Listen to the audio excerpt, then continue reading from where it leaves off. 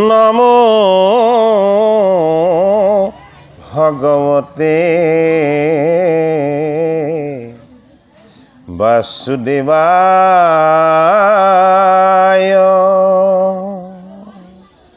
আগত মূৰ্তিমান প্ৰথম দ্বিতীয় স্কন্ধে চৰণ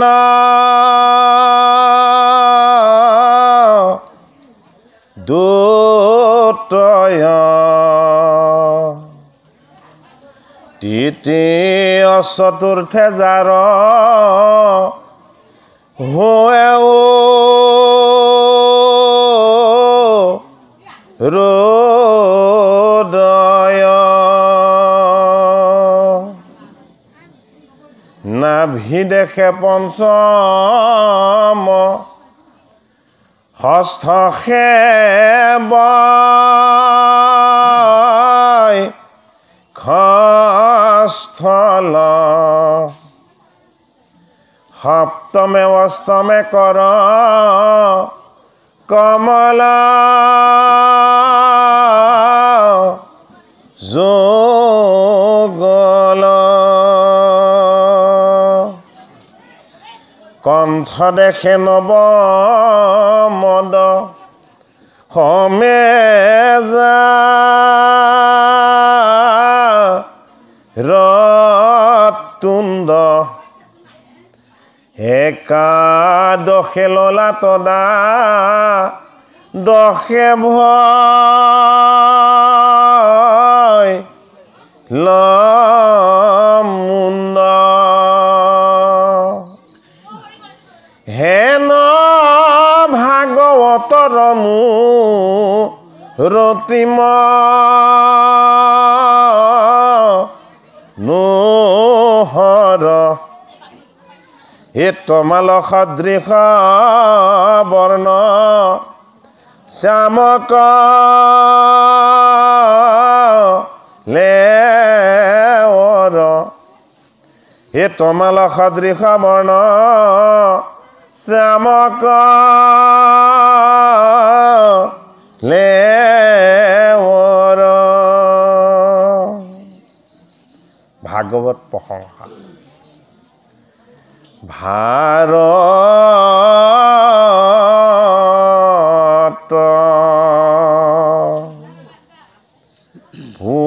পুৰাণ আদি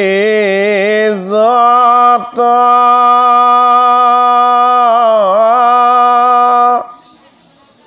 প্ৰকাশ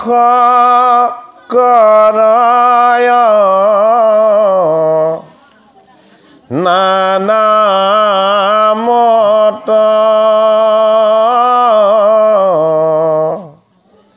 যত হাজন সমাৰ সভাময় ধ্যত পৰম আনন্দ ৰসময়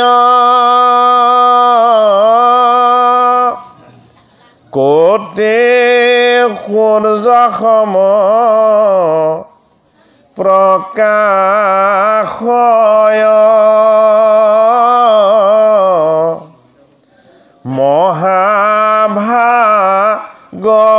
মহাভাগৱত নোহন্ত যাবে বেকত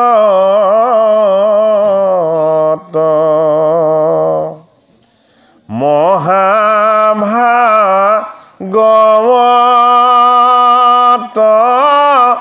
নোহন্ত যাবে বেকত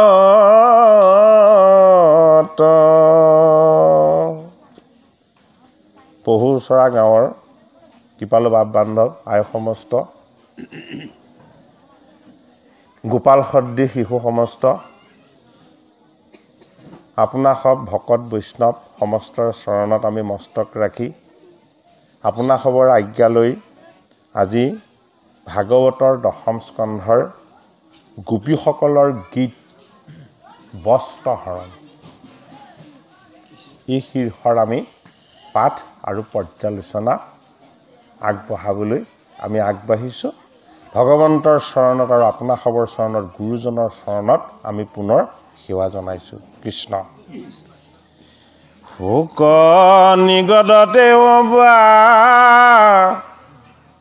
ৰাজা পৰীক্ষিত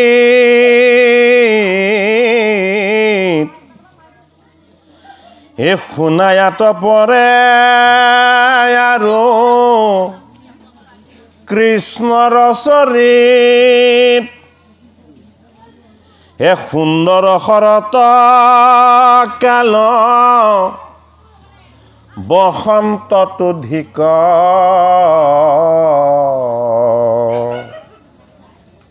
এ ভৈলাই আনন্দিত দেৱে দেখি তাৰ শ্ৰীক এ ফলে ফুলে জাতিস্কাৰ বিষ নিৰন্তৰে এ মধুপানে মত্ৰ হুয়া গুঞ্জৰে ভ্ৰমৰে হে ময়ূৰে আৰাব কৰৈ পৰ্বত কছানি এ শুনা সদা কুকিলৰ কুহু কুহু ধ্বনি এ পুষ্পিত কমলে সৰোবৰ আচৈ ৰঞ্জি ভুঞ্জয় ৰাজ হংসে তাত মৃণাল উভঞ্জি এ জলচৰ পক্ষীতে জয় কুললিত নাদ এ সুগন্ধ বতাহে মনে মিলাৱৈ আহ্লাদ এ পুষ্পৰ সুৰভি গন্ধে মোহে দিশ পাশ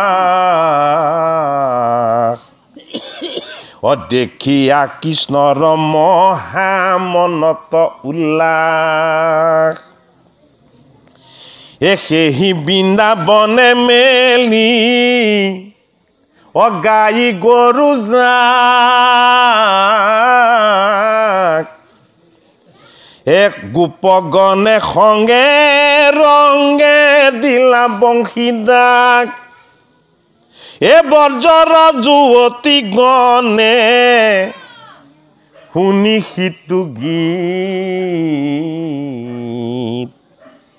এ ভৈলন্ত বুমোহ কামে জৰ্জৰিত চিত ভগৱান কৃষ্ণৰ আনন্দৰ যি চৈতন্য প্ৰকাশ এই প্ৰকাশেই হ'ল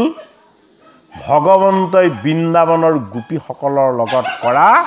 আনন্দময় নৃত্য এই জগতখনক বিষ্ণু ৰূপত যিজনে প্ৰতিপালন কৰি আছে জগতৰ প্ৰতিটো জীৱৰ লগত আত্মা ৰূপত যিজন সৰ্বদা বিৰাজমান হৈ আছে যিজন হে বায়ু যমদগ্নি বৰুণ শশাঙ্ক হে প্ৰজাপতি মহ প্ৰজা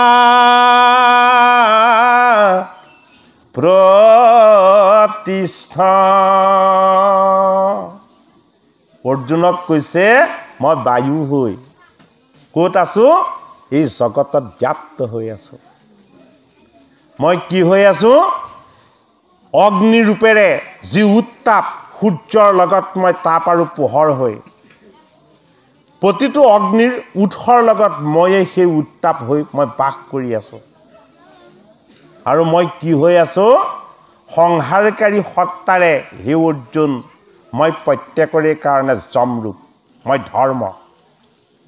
আৰু মই কি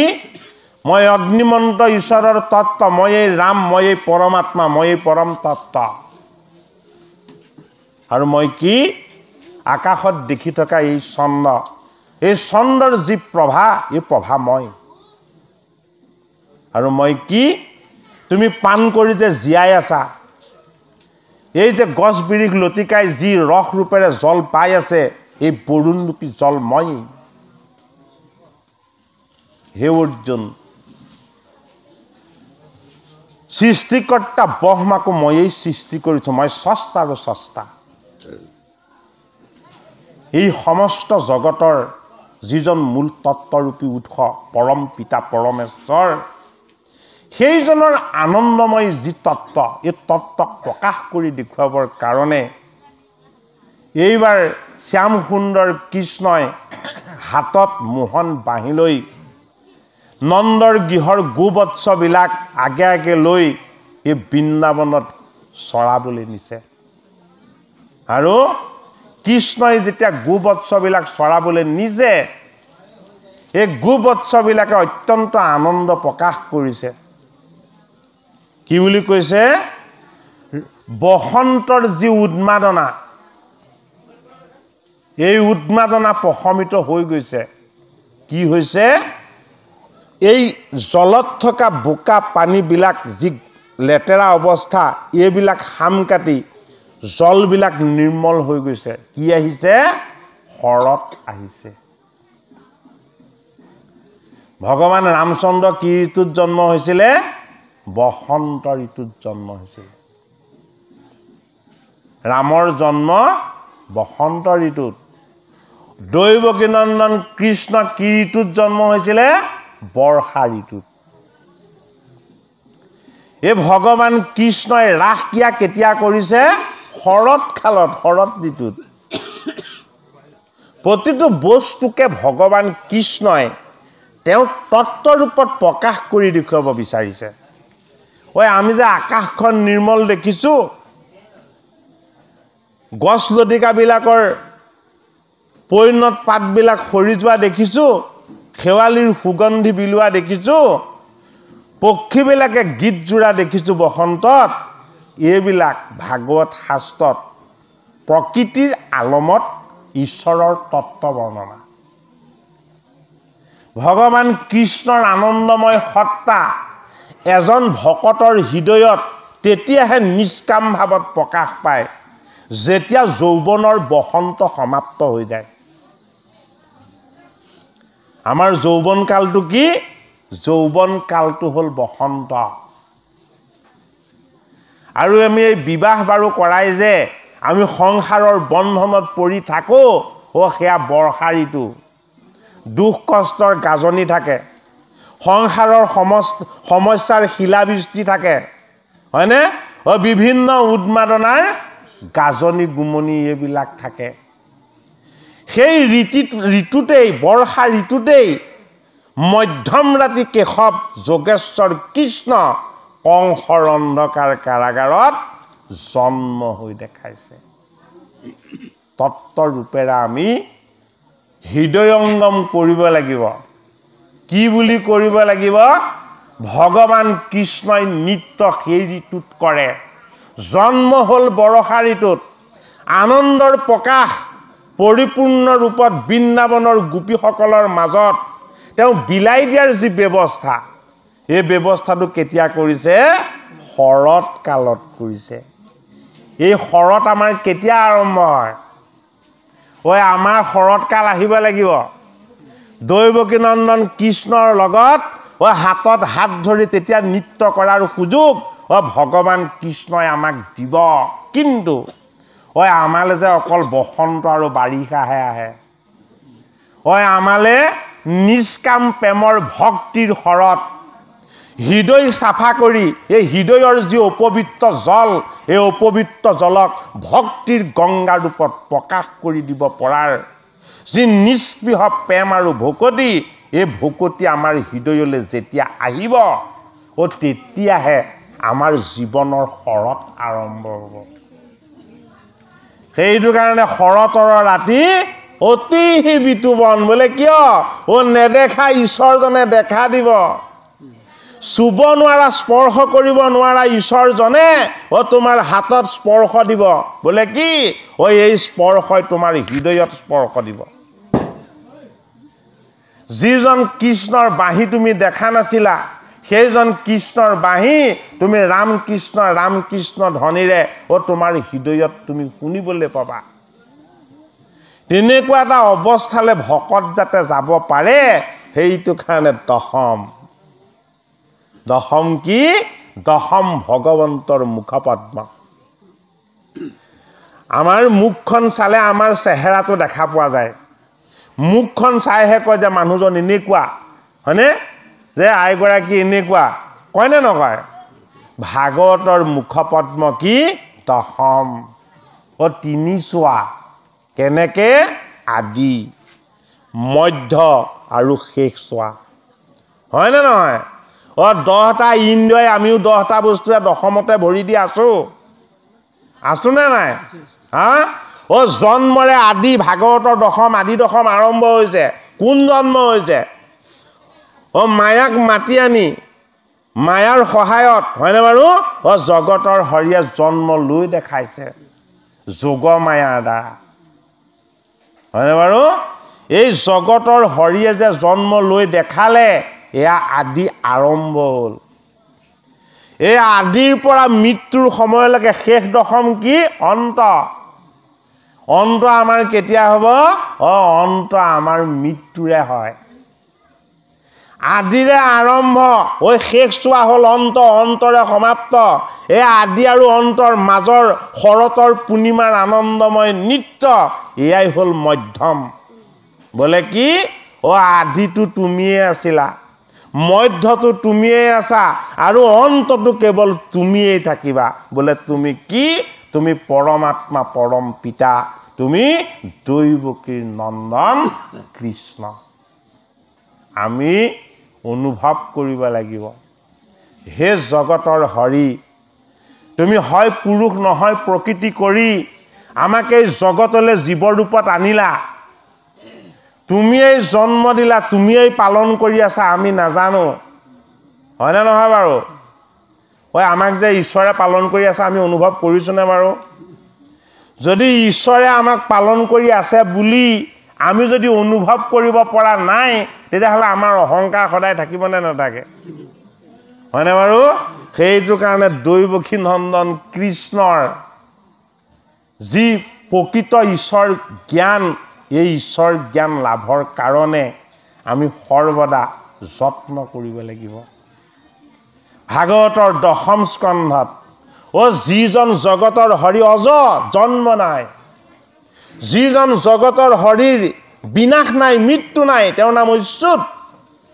হয়নে তেওঁ আদি নাই তেওঁ কি তেওঁ অনাদি তেওঁ অন্ত নাই তেওঁ কি অনন্ত জন্ম নাই মৃত্যু নাই আদি নাই অন্ত নাই হয়নে সৰ্বদা বিৰাজমান সনাতন দৈৱকী নন্দন কৃষ্ণ এইবাৰ গোকুল ধামত আহি নৰৰ ৰূপত তেওঁ আত্মাৰূপ গীতাৰ জ্ঞান যুগত ভগৱান কৃষ্ণই যেতিয়া কৃষ্ণ ৰূপত অৰ্জুনক দেখা দিলে তেতিয়া অৰ্জুনক ভগৱান কৃষ্ণই কৈছে হজো অপিশনবদ্বয়াত্মা ভূতানামিসৰো অপিশনঃ প্ৰকৃতিম সাম অধিষ্ঠায় সম্ভমামি আত্ময়া অজো অপিছনবদ্বয় আত্মা ভূতনামিশৰো অপিছনঃ প্ৰকৃতিম সাম অধিষ্ঠায় সম্ভমামি আত্ময়া। অৰ্জুনে হাঁহিছে, অৰ্জুনে আনন্দ প্ৰকাশ কৰিছে। বোলে কিয়? অৰ্জুনে প্ৰথমতে কৃষ্ণৰ আগত কান্দিছিলে। গতিকে ভগৱান কৃষ্ণৰ আগত আমি কান্দিব পৰাটো হয় আমাৰ জীৱনৰ আটাইতকৈ ডাঙৰ সফলতা, হয়নে বাৰু? আমি ভক্তিৰ ভাৱত ভগৱান কৃষ্ণৰ চৰণত আমি কান্দিব পাৰিব লাগিব। এই অৰ্জুনে যেতিয়া হুক হুককে কান্দি দিলে, কেশৱে তেতিয়া মিচিক মিচিক হাঁহি দিলে। এই যে তুমি কান্দিছা, ইয়াত তোমাৰ অজ্ঞান। হে অৰ্জুন, এতিয়া অৰ্জুনে কৃষ্ণক কৈছে, হি সখা, তুমি কিয় ইমান সুন্দৰ? তোমাক চাই থাকিলেও মোৰ কিয় হেঁপাহ নপলায়? সকলোৱে তোমাকেই চাব বিচাৰে, তোমাকেই পাব বিচাৰে। তেতিয়া কৃষ্ণই কৈছে, হে অৰ্জুন, মোৰ জন্ম নাই, মোৰ মৃত্যু নাই। অজু অপি, মই কি? মই জন্মৰহিত। অজু অপি, জন্ম মোৰ নাই, কিন্তু স্বনবদ্বয় আত্মা, এই কৃষ্ণ ৰূপটো যে দেখিছা, এইটো মোৰ নৰৰূপ হয়, কিন্তু মোৰ এইটো আত্মাৰূপ। কৃষ্ণৰ ৰূপটো সেইটো কি ৰূপ? আত্মাৰূপ। প্ৰকৃতিম সাম অধিষ্ঠায়, তোমাৰ সন্মুখত যে মই ৰৈ আছো, এইজন কৃষ্ণ। বোলে হয়, প্ৰকৃতিৰ প্ৰতিটো বস্তুতে মই বিৰাজমান হৈ আছো।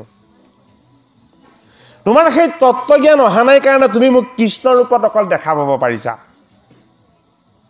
প্ৰতিটো বস্তুকেই মই প্ৰকৃতিৰ ৰূপেৰে, বোলে কি? এয়া মোৰ বহিৰংগা সত্তা। আৰু প্ৰকৃতিত মই কি হৈ লুকাই আছো? মই আত্মতত্ত্ব হৈ, পৰম তত্ত্ব হৈ। এয়া কি? এয়া মোৰ অন্তৰংগা সত্তা। বহিৰংগা ৰূপেৰে প্ৰকৃতি, অন্তৰংগা ৰূপেৰে আত্মা, ময়ে আছো। আৰু মোৰ এটা গুণ আছে, বোলে কি? মোৰ যেতিয়াই ইচ্ছা হয়, মই তেতিয়াই নিজকে নিজে নিৰ্মাণ কৰি ল'ব পাৰোঁ। এতিয়া অৰ্জুনে সুধিছে, তুমিনো কিয় নিজকে নিজে নিৰ্মাণ কৰি অৱতাৰ লোৱা? এতিয়া ভগৱান কৃষ্ণই গীতাৰ জ্ঞান যুগত জনালে। সেইটো কাৰণে কৃষ্ণই অৱতাৰ লৈছিলে। यदा यदहि धर्मस्य ग्लानि भवति भारत अभ्युत्थानम् अधर्मस्य तदात्मनं सृजाम्यहं परित्राणाय साधूनां विनाशाय च दुष्कृतां धर्म संस्थापनार्थाय सम्भवामि युगे युगे। অৰ্থাৎ যেতিয়াই যুগে যুগে এই পৃথিৱীত ধৰাধামত অধৰ্ম আৰু অন্যায় হয়, হয়নে? ধৰ্ম যেতিয়া নষ্ট হয়, পাপৰ যেতিয়া পয়োভৰ হয়, মোৰ সাধুসন্তসকলৰ যেতিয়া দুখ আৰু কষ্ট হয়, হে অৰ্জুন, মই মোৰ সন্তসকলক ৰক্ষা কৰিবৰ কাৰণে ভগৱান কৃষ্ণই কিন্তু সকলো সৃষ্টি কৰিছে। অসুৰো সৃষ্টি তেওঁই কৰিছে, সন্ত মহন্তও তেওঁই সৃষ্টি কৰিছে, কিন্তু তেওঁ পক্ষপাত লয়। কাৰ পক্ষপাত লয়? মই সাধু সন্তৰ পক্ষত থাকোঁ। এই সাধু সন্তসকলক ৰক্ষা কৰিবৰ কাৰণেই মই যুগে যুগে অৱতাৰ লওঁ। গতিকে এইজন অৱতাৰ লোৱা জগতৰ হৰি দৈৱকী নন্দন কৃষ্ণই তেওঁ জন্মৰ স্বৰূপ তত্ত্বৰ উপলব্ধিৰে আমি ঈশ্বৰ কৃষ্ণক যাতে অনুভৱ কৰিব পাৰোঁ, আমি যাতে নেদেখা ঈশ্বৰজনক, নিৰ্গুণ নিৰাকাৰ ঈশ্বৰজনক তেওঁ গুঞ্জসাৰু লীলাৰ মাজতেই আমি যাতে সাক্ষাৎ কৰিব পাৰোঁ, সেইটো কাৰণে দশমত এইবাৰ কৃষ্ণই এটা অতি আচৰিত কাম কৰি দেখুৱাইছে। কি কাম? দ্ৰৌপদীৰ বস্ত্ৰ যেতিয়া দুঃশাসনে হৰণ কৰিছিল, ভগৱান কৃষ্ণই তেতিয়া বস্ত্ৰ ৰূপ লৈছিলে। সমস্ত প্ৰকৃতিত তেওঁই আছে এই পৰিধান কৰি থকা বস্ত্ৰখনতো সত্তা ৰূপেৰে তেওঁ লুকাই আছে হয়নে বাৰু পাঁচজন স্বামীয়ে যেতিয়া দ্ৰৌপদীৰ সেই বিপদৰ সময়ত যেতিয়া ৰক্ষা কৰিব নোৱাৰিলে তেতিয়া দ্ৰৌপদীয়ে কাক মাতিলে দ্ৰৌপদীয়ে হিহিকেশক মাতিলে হে হৃদয়ানন্দ হে হিহিকেশ এই পাঁচজন স্বামী থকা সত্ত্বেও আজি মোৰ সন্মান হানি হবৰ উপক্ৰম হৈছে হয়নে বাৰু আৰু সকলোৰে আত্মসন্মান সকলোৰে তুমি আত্মশক্তি তুমি পৰমাত্মা পৰমেশ্বৰ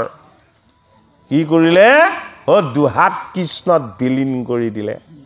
প্ৰথম কিন্তু হাত ডকা নাছিলে আকৌ হয়নে বাৰু দুহাত কৃষ্ণত বিলীন কৰি কৈ দিলে যে তুমি যদি মোক ৰক্ষা নকৰা এই জগতত আৰু মোক এটা ৰক্ষা কৰোতা কোনো নাই তা ভগৱান কৃষ্ণই সেবাৰ কি ৰূপ ললে দ্ৰৌপদীৰ কাৰণে বস্ত্ৰ ৰূপ লৈ ললে এই আত্মা কৃষ্ণ পৰমাত্মা কৃষ্ণই নিজৰ ইচ্ছাৰে নিজকে নিৰ্মাণ কৰি ল'ব পাৰে সেইটো কাৰণে কি কৰিলে দ্ৰৌপদীৰ সন্মান ৰক্ষা কৰিবৰ কাৰণে লজ্জা নিবাৰণ কৰিবৰ কাৰণে দুঃশাসনৰ দৰে দুৰাচাৰে গোটেই দিনটো টানি টানি যি বস্ত্ৰ হৰণ কৰিব নোৱাৰে সেয়াই হ'ল কৃষ্ণৰ বস্ত্ৰ হয়নে বাৰু সেইটো কাৰণে কৃষ্ণৰ বস্ত্ৰখনক কি বুলি কোৱা হয় পীতাম্বৰ বুলি কোৱা হয় কৃষ্ণই এখন বস্ত্ৰ পিন্ধি আছে ক'ত পিন্ধি আছে আমাৰ দেহত পিন্ধি আছে আমাৰ দেহত কৃষ্ণই যিখন বস্ত্ৰ পৰিধান কৰি আছে সেই বস্ত্ৰখনৰ নাম হ'ল পীত বস্ত্ৰ কি ৰূপত পীত বস্ত্ৰখন পিন্ধি আছে বোলে আত্মাৰ ৰূপত পিন্ধি আছে কোনেও নেদেখে এই পীত বস্ত্ৰ ৰূপেৰে পীতাম্বৰে আমাক পৰিধান কৰি আছে সেইটো কাৰণে তেওঁ বস্ত্ৰখন কি তেওঁ বস্ত্ৰখন হ'ল দিব্য জ্যোতিময় তেওঁ বস্ত্ৰখনৰ পৰা কি প্ৰকাশ হয় জ্যোতি প্ৰকাশ হয় পোহৰ প্ৰকাশ হয় সেইটো কাৰণে কি পীত বস্ত্ৰে শুভে আতি শ্যাম কলেবৰ শ্যাম কি শ্যাম হ'ল প্ৰেম যাৰ হৃদয়ত প্ৰেম নাই কৃষ্ণ থাকিলেও কৃষ্ণ তাত জড় হৈ থাকে সেইটো কাৰণে শ্যাম সুন্দৰ কৃষ্ণৰ সৌন্দৰ্যৰ মূল তত্ত্বই হ'ল নিষ্কাম প্ৰেম যাৰ হৃদয়ত এই জগতৰ প্ৰতিটো বস্তুৰ প্ৰতি প্ৰেম নাই সেইজনে ভগৱান কৃষ্ণক কিন্তু ভক্তি কৰিলেও ভগৱান কৃষ্ণক নাপাব কিয় কৃষ্ণ শ্যাম সুন্দৰ প্ৰতিটো বস্তুৰ প্ৰতি যি প্ৰেম সেই প্ৰেমেই হ'ল কৃষ্ণ এই জগতৰ প্ৰতিটো বস্তুৰ প্ৰতি যি আমাৰ দয়া ক্ষমা প্ৰেম কৰুণা আৰু ভক্তি এই ভক্তিৰ ভাৱনাই হ'ল ভগৱান কৃষ্ণ সেইটো কাৰণে ভগৱান কৃষ্ণক কি মূৰ্তি বুলি কোৱা হয় প্ৰেম মূৰ্তি বুলি কোৱা হয় গতিকে আমি কি হ'ব লাগিব আমি প্ৰেমী হ'ব লাগিব কাৰ প্ৰেমী হ'ব লাগিব ভগৱান কৃষ্ণৰ যৌৱন কালত যিদৰে ভাল পোৱা গৰাকীলে বা ভাল পোৱা জনলে আমাৰ প্ৰতিনিয়ত মনটো গৈ থাকে হয়নে শৰতত কালে মনত পৰিব লাগিব শৰতত কৃষ্ণলে মনত পৰিব লাগিব এইটো কাৰণে বাৰিষাত ভগৱান কৃষ্ণই বৰ্ষা ঋতুত জন্ম লৈ দেখাইছে শৰতত এতিয়া কি কৰিছে কৈছে যে সুন্দৰ শৰতকাল বসন্তটো দিক এই যৌৱনৰ উন্মাদনা তাত নাই তাত কি আছে তাত আছে ভক্তিৰ সমৰ্পণ ভাৱ যৌৱনৰ উন্মাদনাটো যদিও খন্তেকীয়া আনন্দৰ হয় হয়নে বাৰু ভক্তিৰ সমৰ্পণ ভাৱটো তাতকে বেছি সৌন্দৰ্যময় সেইবাবেই ফুলে ফলে জাতিষ্কাৰ বৃক্ষ নিৰন্তৰ কি বৃক্ষ এইবিলাক এই ফুলনো কি ফলনো কি ফল ভগৱানৰ নাম ফুল নিষ্কাম ভকতি এই তত্ত্ব ৰূপত কৈছে আৰু বৃক্ষ কি বৃক্ষ হ'লে সংসাৰ এই সংসাৰ ৰূপী বৃক্ষত ভগৱন্ত কৃষ্ণ ফুল ৰূপেৰে তেওঁ নিষ্কাম ভকতি হৈ আছে ফল ৰূপেৰে তেওঁ নাম বস্তু হৈ আছে এই শৰত যেতিয়া আমাৰ বয়সৰ পৰিসীমা বসন্তক অতিক্ৰম কৰি সংসাৰ বন্ধনৰ বান্ধোনৰ পৰা আমি যেতিয়া অকণমান মুক্ত হ'ম হয়নে বাৰু ল'ৰা ছোৱালীয়ে যেতিয়া বিবাহ কৰাব পৰা হয় তেতিয়া আমাৰ শৰত আৰম্ভ হয় কিন্তু শৰত কেতিয়া আৰম্ভ হ'ব লাগে সন্তান যেতিয়া ৫ম বছৰ পাৰ হৈ যেতিয়া দ্বাদশ বছৰ অন্ত হ'ব হয় তেতিয়াই আমাৰ যৌৱনলৈ ভক্তিৰ শৰত নামিব লাগিব আমি যি ভাবি থাকিম আমি যি কৰি থাকিম হয়নে এই সমস্তবিলাক আমাৰ সন্তানে পাই থাকে কিয় পাই থাকে আমাৰ দেহৰ খুনিত তাৰ ধমনীত প্ৰবাহিত হৈ থাকে সেইটো কাৰণে প্ৰহ্লাদ যেতিয়া মাতৃৰ গৰ্ভত আছিলে তেতিয়া পিতৃ হিৰণ্যকশিপু দৈত্য আছিলে ক'ত আছিলেগে যদিও দৈত্য হৈ জন্ম লৈছিলে দৈত্যেন্দ্ৰই তেতিয়া কি কৰিছিলে তপস্যা কৰি আছিলে কেৱল প্ৰহ্লাদৰে শক্তি দেখুওৱা নাই ভাগৱতে দৈত্যেন্দ্ৰৰ তপময় সাধনাৰ যি পুণ্যময় ফল তাকো দেখুৱালে বোলে কি প্ৰহ্লাদ গৰ্ভত থাকোঁতে তেওঁ ঈশ্বৰ সাধনাত আছিলে ব্ৰহ্মাদেৱক সাধনা কৰি আছিলে সেইটো কাৰণে দৈত্য কুলটোকে উদ্ধাৰ কৰি দিলে প্ৰহ্লাদে হয়নে গতিকে আমি যি কৰোঁ যি ভাবোঁ যি লওঁ আমি নিদিলেও এইখিনি আমাৰ সতি সন্তানে পাই যায় সেইটো কাৰণে যেতিয়াই আমাৰ সংসাৰখন ভৰপূৰ সময় চলে তেতিয়াই আমি আত্মসংযমী হ'ব লাগিব এয়া শৰতৰ কথাহে ভাগৱতে কৈছে এই ঋতু শৰতৰ কথা ভাগৱতে আমাক কোৱা নাই আমাৰ যৌৱনলৈ নিষ্কাম প্ৰেমৰ ভকতিৰ শৰত নামিব লাগিব মধুপানে মত্ত হোৱা গুঞ্জৰে ভ্ৰমৰে ভ্ৰমৰ কি ভকতক ভ্ৰমৰ বুলি কোৱা হয় ভকত কি ফুলত পৰে ভকত ভগৱানৰ ভক্তিৰ ফুলত পৰে ভক্তিৰ ফুলৰ পৰা ভগৱন্তৰ নাম যশ আৰু গুণৰ যি ৰস এই ৰস পান কৰে ভকতে সেইটো কাৰণে ভকতক ভ্ৰমৰ বুলি কোৱা হয় এই ভ্ৰমৰে গুঞ্জৰে বুলি কৈছে কোনে গুঞ্জৰে গোকুলৰ গোপীসকলে হৃদয়ত গুণ গুণ গান গান কৰে বোলে কি হে কৃষ্ণ হে ৰাম ভগৱান কৃষ্ণই কেতিয়া আঁঠু কাঢ়িছিলে ৰিঙা পাৰিছিলে কেতিয়াৰ পৰা কৃষ্ণ তত্ত্ব গৰ্গ ঋষিয়ে আহি যিদিনা ৰাম কৃষ্ণ নাম ৰাখি থৈ গৈছে তাৰ পাছত কৃষ্ণই আঁঠু কাঢ়িছে বগাইছে কি বুজাইছে আমাক কৃষ্ণ নাম চৈতন্য বস্তু কৃষ্ণ নাম যদি আমাৰ কণ্ঠত নাথাকে আমাৰ হৃদয়ত নাথাকে তেতিয়াহ'লে আমি কৃষ্ণৰ প্ৰেমী হয় জানো ভগৱান কৃষ্ণৰ আমি সেৱক হয় জানো হয়নে বাৰু এই যিজন ভগৱানক আমি ভক্তিভাৱেৰে উপাসনা কৰিছোঁ এই ভগৱানজনৰ অনন্য মহিমা বিৰল মহিমা তেওঁ ভকতিটো কি ভকতি ভগৱান কৃষ্ণৰ ভকতি ৰহস্য ভকতি ভাগৱতে আমাক মহাভাগৱত মহাধৰ্মৰ কথা কৈছে ৰহস্য ভকতিৰ কথা কৈছে আৰু কি কৈছে শুনি সদা কুকিলৰ কুহু কুহু ধ্বনি যেতিয়া আমাৰ কন্যা এগৰাকীক বিয়া পাতি আনে সতি সন্তান এটা হয় সি যেতিয়া অকণমান খোজ চলাব পৰা হয় যদিহে কন্যাগৰাকী বা বোৱাৰীগৰাকীৰ মাতটো সৰু আছিলে ল'ৰা 3 বছৰ 5 বছৰ হওঁতে মাতটো ডাঙৰ হৈ যায়গৈ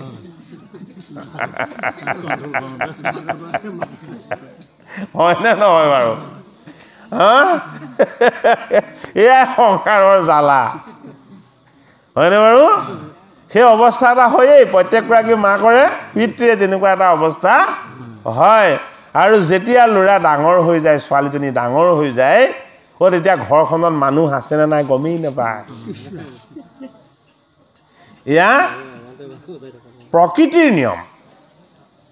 এই প্ৰকৃতিৰ নিয়ম চলিছে এতিয়া কি বুলি কৈছে ময়ূৰে আৰাবকলৈ পৰ্বতক চানি পৰ্বতটো কি বস্তু পৰ্বত দুই প্ৰকাৰৰ ভাগৱতত আকৌ তিনিটা পৰ্বত দেখুৱাইছে ত্ৰিকুট পৰ্বত অষ্টম স্কন্ধত গাহ গজেন্দ্ৰ উপাখ্যানত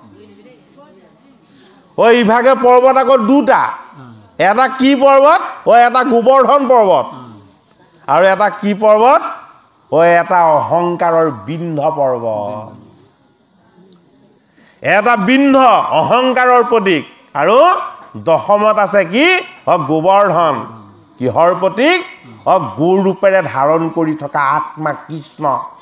পৰমাত্মাৰ সত্তাক পূজা কৰাৰ যি ব্যৱস্থা এয়া গোবৰ্ধন এই গোকুলৰ প্ৰজাক গোবৰ্ধন ধাৰণ কৰি জগতৰ হৰিয়ে 7 দিন 7 ৰাতি ইন্দ্ৰৰ মুখ ভংগ কৰি ৰক্ষা কৰিছিলে ক'ত আছে সেইজন ইন্দ্ৰ বৃষ্টিপাতেৰে শিলা বৃষ্টিৰে এই গোকুলৰ প্ৰজাসকলক কষ্ট দিবলৈ বিচৰা আমাৰ মন ইন্দ্ৰ এই মন ইন্দ্ৰ কামনা বাসনা অকল এইবিলাকত দৌৰি ফুৰিবলৈ লাগে এই লোভ মোহৰ শিলা বৃষ্টিবিলাকত আমাক কষ্ট দি থাকিবলৈ লাগে হয়নে বাৰু গো ৰূপেৰে বেদ গো ৰূপেৰে গোবিন্দ গো ৰূপেৰে ঈশ্বৰ গো ৰূপেৰে ভগৱান হয়নে নহয় এইজন ভগৱানে আত্মা ৰূপত আমাক ধাৰণ কৰি আছে দেৱতা ইন্দ্ৰই আমাক ইমান চলনা কৰিব নোৱাৰে এই পৰমাত্মাৰ উপাসনা যদি আমি কৰোঁ পৰমাত্মাৰ চৰণ যদি আমি চিন্তা কৰোঁ গোবৰ্ধন ধাৰী বুলি ক'লেই হ'ল আহি যাব ধৰিবলৈ নহ'লে আমাক কোনে ধৰি থাকে সুখৰ বাসনাত থকা ৰজা ইন্দ্ৰই আমাক দৌৰাই থাকে ক'লৈ লক্ষ্য স্থান যদি স্বৰ্গ হৈ যায় হয়নে ইন্দ্ৰই সুখৰ স্বৰ্গলৈ নিব বিচাৰে আৰু গোবিন্দই ক'লৈ নিব বিচাৰে গোবিন্দই নিব বিচাৰে ভকতিৰ বৃন্দাবনলৈ গতিকে যেতিয়ালৈকে আমাৰ ভকতি নহ'ব যেতিয়ালৈকে আমাৰ সমৰ্পণ ভাৱ নহ'ব যেতিয়ালৈকে আমি নিজক চিনি পোৱাৰ ব্যৱস্থা নহ'ব তেতিয়ালৈকে আমাৰ কামনা বাসনাৰ বসন্ত আৰু বাৰিষাই চলি থাকিব এই দশম স্কন্ধত আমাক সেইটো কাৰণে এই শৰৎ বৰ্ণনাৰ তত্ত্বৰে গোপীসকলৰ গীত আৰু বস্ত্ৰহৰণৰ তত্ত্বৰে আমাক কেশৱে বুজাইছে বোলে কি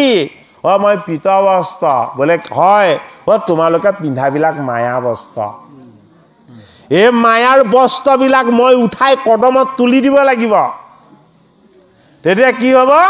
বৃন্দাবনৰ গোপী মায়া মুক্ত হৈ যাব ভগৱান কৃষ্ণৰ লগত নৃত্য কৰাৰ যোগ্যতা আহৰণ কৰিব এয়া কৃষ্ণ লীলা সাধাৰণ লীলা নহয়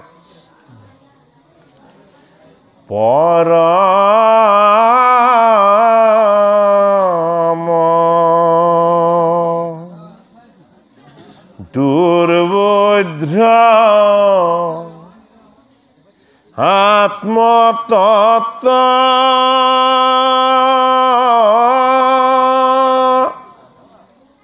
তাৰ জ্ঞানয়ৰ্থে হৰি যত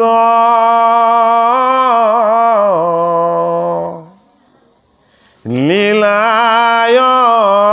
বতাৰ ধৰাতো মিকৃপা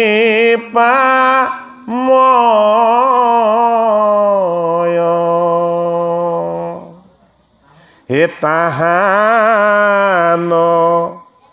চৰিত্ৰ ক্ষুধা সিন্ধু তাতে ক্ৰিয়া কৰি দীন বন্ধু অসাৰে পুৰুষাৰ্থ তৃণৰ সম কৰয় এসাৰে পুৰুষাৰ্থ তৃণৰ সম কৰয় অলপ দুৰ্বুদ্ধবিলাক কি হয় আমি জ্ঞান আহৰণ কৰি পোৱা কথাবিলাক এই ভগৱান কৃষ্ণৰ কথা কি পৰম দুৰ্বুদ্ধ যেটো ইংৰাজীত কি বুলি কোৱা হয় এবছলুট বুলি কোৱা হয় তাতকে আৰু জটিল বস্তু পৃথিৱীত একো নাই সৰ্বাত্মক জটিলতা পৰম দুৰ্বুদ্ধ কি তত্ত্ব আত্মতত্ত্ব ও আত্মতত্ত্ব মানে কি ও নিজক জনাটোকো আত্মতত্ত্ব বুলি কয় এই নিজক জানিব পৰাটোকো কি বুলি কোৱা হয় আত্মতত্ত্ব বুলি কোৱা হয় পৰম দুৰ্বুদ্ধ হে অৰ্জুন মই যদি তোমাক নকওঁ এই কথা কোনেও তোমাক বুজাই দিব নোৱাৰিব শুকমুনিয়ে গুৰুৰ ৰূপত পাণ্ডৱৰ নাদি পৰীক্ষিত কেতিয়া এই কথা গংগাৰ পাৰত কৈ আছে গতিকে আমি শুকৰ চৰণত আশ্ৰয় ল'ব লাগিব শুকৰ চৰণত যেতিয়ালৈকে জীৱই আশ্ৰয় নল'ব জীৱন পৰীক্ষাত কেতিয়াও সাকসেস হ'ব নোৱাৰে শুক মানে আমি সেই মুনি শুকৰ কথা কোৱা নাই শুক মানে পৰমাত্মাৰ যি গুৰু ৰূপ যিজন গুৰুৱে আমাক গোবিন্দৰ ৰহস্য ভকতিৰ স্পৰ্শ দিব সেজন শুক এটা কি হৈছে সংসাৰৰ জটিলতাবিলাক প্ৰশমিত হৈছে বৃন্দাবনৰ গোপীসকলৰ সতি সন্তানবিলাক ডাঙৰ দীঘল হৈছে হয়নে সংসাৰৰ বন্ধনৰ পৰা তেওঁলোক এতিয়া মুক্ত হৈছে তেওঁলোকৰ মনলে বৈৰাগ্য আহিছে বাসনা শূন্য নিষ্কাম প্ৰেম আহিছে হয়নে ও এতিয়া তেওঁলোকে কাক চাব বিচাৰে তেওঁলোকে এতিয়া নন্দৰ জুলালৰ অৰুণ চৰণখন চাব বিচাৰে এই হৰিৰ চৰণ চাবলৈ বিচৰাৰ যিটো বাসনা এয়া আমাৰ জীৱনৰ শৰত আৰম্ভ হোৱা বুলি কোৱা হয় যিজনৰ হৰি ভকতি 60-65 বছৰ হৈ যাওঁতেও নাহে সেইজনৰ তেতিয়ালৈকে বসন্তই চলি থাকে এই কথাটো আমি বুজিব লাগিব হে দেখিয়া কৃষ্ণৰ হে পুষ্পৰ সুৰভি গন্ধে মুহে দিশ পাশ দেখিয়া কৃষ্ণৰ মহা মনত উল্লাস সেহি বৃন্দাবনে মেলি গাই গৰু যায় গোপগণে সংগে ৰংগে দিলা বাংশিনা বাঁহীটো শুনে কোনেও নেদেখে নামটো কি গোপী কৃষ্ণ নামটো কৃষ্ণ ৰাখিছে গড়গড়িখে কি কৰি বসুদেৱে গোপনে পঠাইছে নাম ৰাখিবলৈ কংসৰাই ভয়ত গোপনে পঠিয়াইছে এই কংস অত্যাচাৰীবিলাকে কৃষ্ণ নাম পাব নালাগে কৃষ্ণ নাম পালে কি হৈ যাব অত্যাচাৰী অনাচাৰীবিলাকৰ পাপ মোচন হৈ যাব উদ্ধাৰ হৈ যাব সেইটো কাৰণে গোপনে ৰখাইছে নন্দৰ গৃহত আহি হয়নে বাৰু বসুদেৱৰ জীৱনজোৰা সাধনাৰ ফচল জন্ম জন্মান্তৰৰ পুণ্যৰ ফল বলে কি পুত্ৰ ৰূপেৰে কৃষ্ণক পালে কৃষ্ণক পুত্ৰ ৰূপেৰে পোৱাটো বসুদেৱৰ জন্ম জন্মান্তৰৰ সাধনা কৃষ্ণক প্ৰতিপালন কৰিবলৈ পোৱাটো কি নন্দৰ আনন্দ কৃষ্ণক পোৱাটো সাধনা আৰু কৃষ্ণক প্ৰতিপালন কৰিবলৈ পোৱাটো কি আনন্দ সেইটো কাৰণে নামটো কি নামটো নন্দ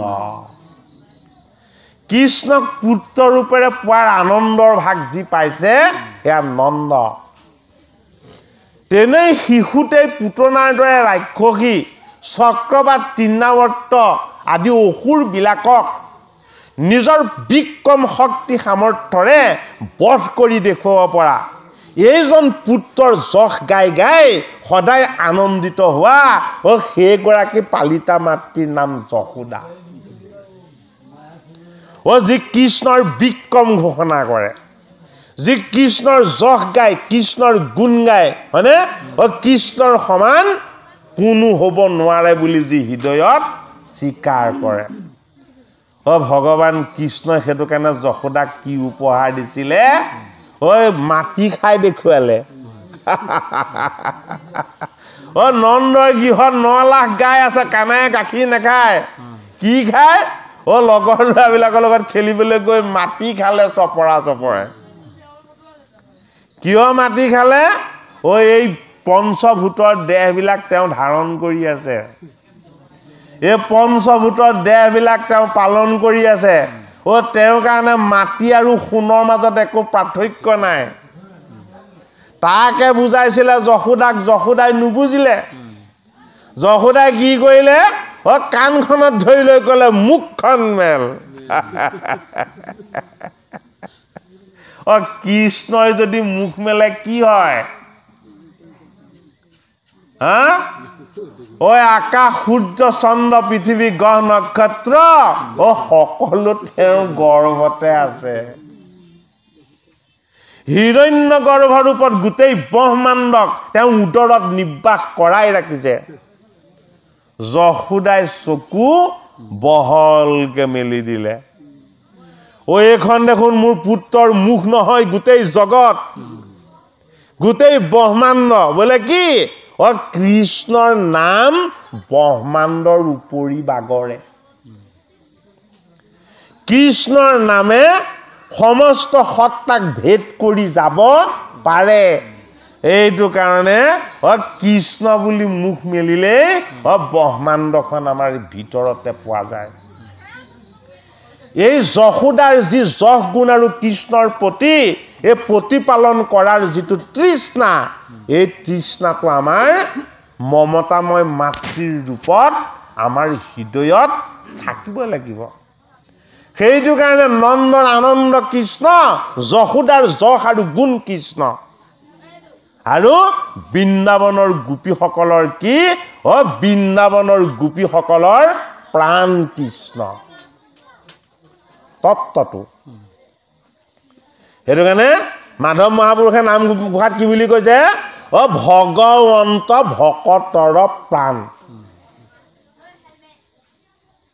গতিকে আমিও ভাগৱতৰ দশমৰ তত্ত্বৰ যোগেদি আমি হৃদয়ংগম কৰিবলৈ আমি যত্ন কৰিব লাগিব এই মাটিৰ সজাটো চৈতন্য হৈ আছে কি কানায়ে বাঁহী বজাই আছে কাৰণে এই গোবৎসবিলাক কি দেখা গাই নহয় আমাৰ 5টা কৰ্ম ইন্দ্ৰিয় আছে 5টা জ্ঞান ইন্দ্ৰিয় আছে এই কৰ্ম ইন্দ্ৰিয় আৰু জ্ঞান ইন্দ্ৰিয়বিলাক কি এই দেহৰূপী গাভীৰ এইবিলাক পুত্ৰ সেইটো কাৰণে গোবৎস হয়নে এই গোবৎসবিলাকক আমি ক'ত চৰাওঁ পৰীক্ষিতৰ দৰে বৈষ্ণৱেও জৰাসন্ধৰ মুকুট পিন্ধি এই লোভ মোহ কামনাৰ ধনুখৰৰ টুনটোত হয়নে নহয় সংসাৰৰ বিষয়ৰ ধনুকাৰবিলাক লৈ কি কৰিছিলে মায়া মৃগ খেদি ফুৰিছিলে হয়নে নহয় গতিকে আমি আমাৰ চিন্তন ভাৱত এই মায়া মৃগৰ সন্ধান কৰিবলৈ আমি যাতে নাযাওঁ ভাগৱতৰ প্ৰথম স্কন্ধতে পৰীক্ষিতৰ ভুল দেখুৱাইছে ভাগৱতৰ প্ৰথম স্কন্ধতে ব্যাসৰ ভুল দেখুৱাইছে হয়নে বাৰু কিয় দেখুৱাইছে ভাগৱতে সকলোকে শোধন কৰি দিব বিচাৰিছে নিৰ্মল কৰি দিব বিচাৰিছে এই সকলোকে সংস্কাৰ দিয়া শুদ্ধ কৰা নিৰ্মল কৰা এইবাৰ ভগৱান কৃষ্ণই কি কৰিছে আত্মা পৰমাত্মাৰ ৰূপত গোপন হৈ হৃদয়ত লুকাই আমাৰ হৃদয়ৰ মাখন পান কৰি থকা গোপী কৃষ্ণই এবাৰ কি কৰিব বিচাৰিছে আমাৰ বস্ত্ৰ হৰণ কৰিব বিচাৰিছে এই বস্ত্ৰ হৰণৰ তত্ত্ব অতি ৰহস্যময় এইটো কাৰণে হে বজ্ৰ যুৱতী গণে শুনি সিটো গীত এ ভৈলন্ত ব্ৰহ্মোহ কামে জৰ্জৰিত চিত কৃষ্ণ কমূৰ্তি হৃদয়ত কৰৈ ধ্যান কৃষ্ণতে পখিলে যেন জীৱ মন প্ৰাণ বুজালানে কথাটো হা গতিকে আমাৰ চকু মেলি দিয়াৰ লগে লগে আমি কি ভাবিব লাগিব হে জগতৰ হৰি এই মোৰ চকু দুটা জড় এই যে মই জগতখন দেখিছো ইয়াত তুমি চাইছা এই যে মই প্ৰতিটো বস্তু দেখা পাইছো এই শক্তিটো কাৰ এই দৃষ্টি শক্তিটো তুমি হয়নে বাৰু এই যে আমি কাণেৰে শুনিছো কি অনুভৱ কৰিব লাগিব হে জগতৰ হৰি এয়া শুনা কাম মোৰ নহয় মই জড় তুমি হৃদয়ত বাঁহী বজাই আছা তোমাৰ চৈতন্য প্ৰবাহ তুমি চলাই আছা এইটো কাৰণে মই কাণেৰে শুনিবলৈ পাইছো হে জগতৰ হৰি মোৰ কণ্ঠত তুমি বাক শক্তি হৈ বহিছা এইটো কাৰণে মই ক'ব পাৰিছো হয়নে বাৰু এই অনুভৱবিলাক কোনে কৰে বৃন্দাবনৰ গোপীয়ে কৰে ওইটা আমাক শিকাইছে সেইটো কাৰণে ভাগৱতৰ দশমে আমি যাতে সেই অনুভৱ কৰিবলৈ অভ্যাস কৰিব পাৰো কত গোপী সুমৰি কৃষ্ণৰ ভাৱজত বৰ্ণাইবা কচাৱৈ সখী খবৰ আগত নন্দৰ দুলাল হয় গোপীসকলক কৃষ্ণই কেনেকে দেখা দিয়া ভাগৱতে কৈছে কেনেকে বিজুলী ৰেখাৰ নিচিনাকে কৃষ্ণৰ কথা সকলোৱে পাতি থাকে কৈ থাকে এই নন্দৰ দুলাল ইমান সুন্দৰ হা ইমান ধুনীয়া হাঁহিলে চাই থাকিবলৈ মন যায় হয়নে চৰণলৈ চালে কি হৈ যায় চৰণৰ পৰা পোহৰ প্ৰকাশ হৈ যায় সেইদৰে কি কৰি থাকে গোপীসকলে ভগৱান কৃষ্ণৰ কথা আলাপ কৰি থাকে হে মনত পৰন্তে ৰূপ হে বসন ভূষণ হে প্ৰেমে তম্ভাইলে কনা হৈ মুখত বচন হে বৰ্ণাইতে নপাৰিছিতে চিন্তয় বগা মোৰ প্ৰাণ নাথ হে মত চলি যা কাশী পাৰি সুন্দৰ নতৰ ধৰিবে ভৈলা বিতুপন বৃন্দাবনত প্ৰৱেশ ভগৱান কৃষ্ণক বৃন্দাবনৰ গোপীসকলে চুই চাইছিলে কেনেকে চুইছিলে কৃষ্ণক কোনেও চুব নোৱাৰে এইটো সম্ভৱ নহয় কেনেকে চুৱে কৃষ্ণৰ হাতৰ পৰা প্ৰকাশ হোৱা পোহৰটো স্পৰ্শ কৰে যদিও নন্দৰ গৃহত তেওঁ পুত্ৰ ৰূপত জন্ম হৈছে তেওঁ আত্মাৰূপ সেইটো কাৰণে যিমান সগা আছে সেই অগ্নিত পৰি পৰি ভস্ম হ'বলৈ আহিছে হয়নে এই সগা কি আছিলে এই সগা আছিলে পুতনা অঘাসুৰ চক্ৰবাত কংস চানুৰ মুষ্টিক এইবিলাক সগা আছিলে কৃষ্ণ কি আছিলে কৃষ্ণ আছিলে পচন্দ অগ্নি এইটো কাৰণে এই কৃষ্ণ প্ৰেমৰ যি পবিত্ৰ অনুভৱ গোপীসকলে হৃদয়ত কৰিছে কি বুলি কৰিছে তুমি ইমান সুন্দৰ তুমি ইমান অনন্য হয়নে তুমি ইমান অলৌকিক বলে কি জুমি জুমি চাই থাকিলেও তোমাক নেদেখো কিন্তু ভাবি থাকোতে তুমি আহি সন্মুখত হাঁহি দিয়াহি সন্মুখত অকণমান হাঁহিলেহে হয়নে গোপীয়ে প্ৰেমত চকু পানী টুকি মচিবলৈ লওঁতে কৃষ্ণক চাই কৃষ্ণ নাই গতিকে এই ভকতিৰ প্ৰেমৰ কৃষ্ণক দেখা পোৱাৰ যিটো আনন্দ এই আনন্দ আমাৰ হৃদয়ত থাকিব লাগিব ভাগৱতৰ দশমত সেইটো কাৰণে বৃন্দাবনক বিতুপন বুলি কৈছে বৃন্দাবনটোনো কি বস্তু আমি থকাখন ভৱবন যিখন ভৱবনত পৰীক্ষিতে মৃগয়া কৰিবলৈ গৈছে সমীক ঋষিৰ সাধনা ভংগ কৰিছে সমীকৰ অসুচি কৰিবৰ কাৰণে মৰা সাপ মেৰিয়াইছে এইখন ভৱবন এই ভৱবনৰ পৰা আমাক কলৈ নিব বিচাৰিছে কৃষ্ণই মই তোমালোকক বৃন্দাবনলৈ লৈ যাম এতিয়া এই ভকতিৰ আনন্দময় বৃন্দাবনলৈ আমাক নিব বিচাৰিছে ভগৱান কৃষ্ণই হয়নে আমি ক'ত ৰৈ আছো আমি পহু চিকাৰ কৰাত লাগি আছো গাঁওখনৰ নাম পহু চোৱা নহয় জানো হয়নে বাৰু এই মায়া মৃগৰ চিকাৰ আপোনালোকে বাদ দিলে আপোনালোকে ভাগৱতৰ চৰণলৈ আহিলে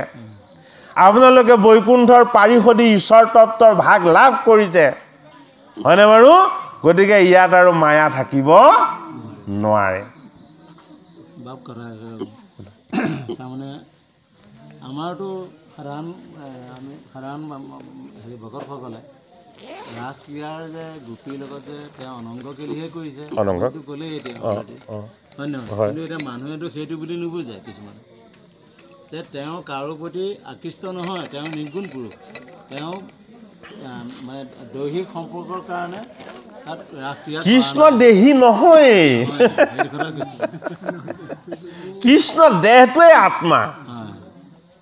সেইটো কাৰণে অৰ্জুনৰ ৰথখন চলাই আনিছে আকৌ হয় নে নহয় ৰথবিলাকৰ নাম দি লৈছে ৰাৱণৰ ৰথখনৰ নাম কি আছিলে পুষ্পক ৰথ হয়নে কি পুষ্পক মানে কি পুষ্পক মানে ভোগ আৰু বিলাস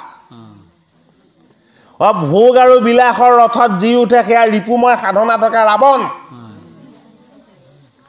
অৰ্জুনক উঠোৱা ৰথখনৰ নামটো কি আছিলে অৰ্জুনক উঠোৱা ৰথখনৰ নামটো আছিলে কপিধ্বজ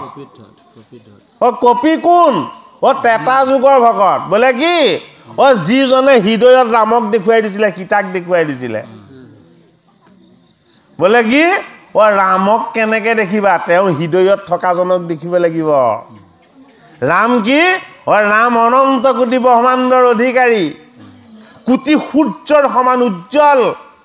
সেইটো কাৰণে কাক দেখিব লাগিব ৰামৰ ভকতক দেখিব লাগিব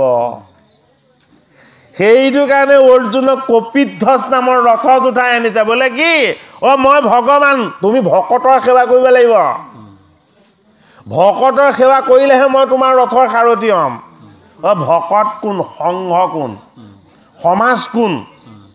সংঘ আমাৰ এই সংঘবদ্ধ হৈ থকা ইন্দ্ৰিয়কেইটা এইকেইটাক যদি আমি মৃগয়া কৰিবলৈ পঠিয়াও কি হ'ব এইকেইটাক কি কৰিবলৈ লগাব লাগিব এইকেইটাক দুধি মথাত লগাব লাগিব অমৃত মন্থন কৰাত লগাব লাগিব এই ইন্দ্ৰিয়কেইটাক সেইটো কাৰণে সেই যি ভকতিৰ অমৃতময় ঈশ্বৰৰ প্ৰেম ৰসময় ভকতিৰ কেলি ভাগৱতৰ দশম স্কন্ধত কৃষ্ণ প্ৰকাশ হৈ দেখাইছে আমাৰ হে ৰাম আপোনাৰ তত্ত্ব কথাটো এইটোৱেই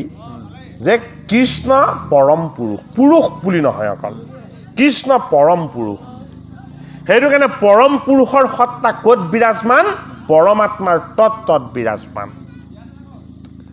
পৰম দুৰ্বোধ্য আত্মতত্ত্ব ভগৱান কৃষ্ণই যদি বুজাই নিদিয়ে কোনেও বুজিব নোৱাৰে হয়নে সেইটো কাৰণে ভগৱান কৃষ্ণই অৰ্জুনক কি ৰূপত কৈছে গীতাৰ ৰূপত কৈছে পৰীক্ষিতেতো আৰু নুবুজে পাণ্ডৱৰ নাতিয়ে হয়নে বাৰু সেইটো কাৰণে ক'ত বুজিবলৈ গ'ল গংগাৰ পাৰত বুজিবলৈ গ'ল পৰীক্ষিতে প্ৰথম কাক দুখ দিছিলে